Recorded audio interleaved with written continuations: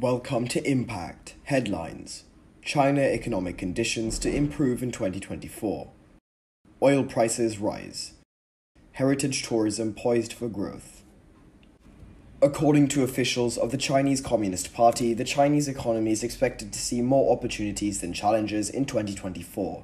It highlighted that Chinese prices are low, the central government debt levels are not high, and that conditions are in place to strengthen implementation of monetary and fiscal policies. Last month, the IMF revised the Chinese growth forecast upward to plus 5.4%, attributing to a strong post-COVID recovery. Impact on Sri Lanka.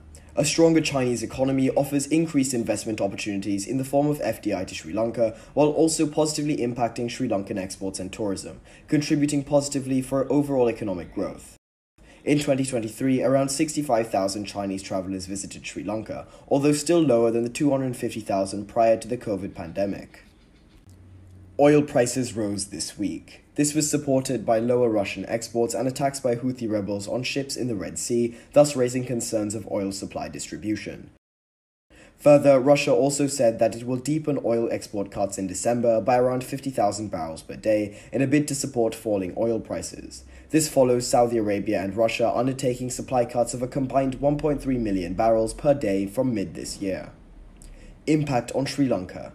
Sri Lanka's high dependency on oil imports means changing prices significantly affects its balance of payments. While the country's foreign exchange reserves have improved in recent months, they remain dangerously low at just over 2 months of imports.